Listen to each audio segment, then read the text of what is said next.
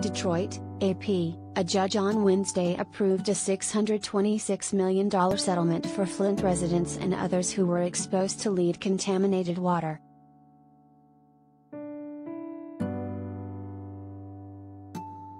Most of the money, $600 million, is coming from the state of Michigan, which was accused of repeatedly overlooking the devastating risks of switching Flint's water source in 2014 without treating the water to prevent contamination.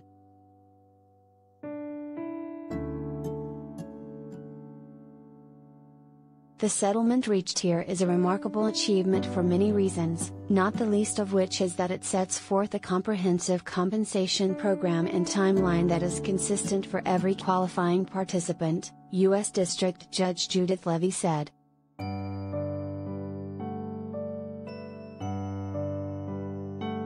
The settlement was announced in August 2020 by Attorney General Dana Nessel and Governor Gretchen Whitmer, both Democrats, who were elected in 2018 while the litigation was pending.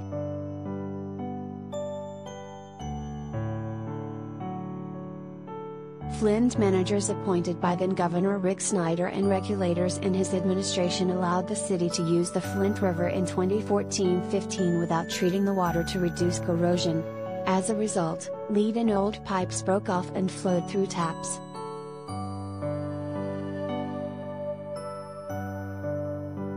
The deal makes money available to every Flint child who was exposed to the water, every adult who can show an injury, certain business owners and anyone who paid water bills.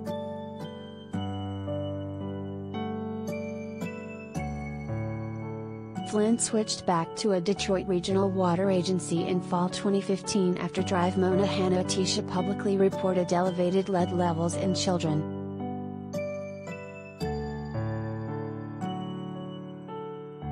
Attorneys have been seeking as much as $200 million in legal fees from the $626 million settlement.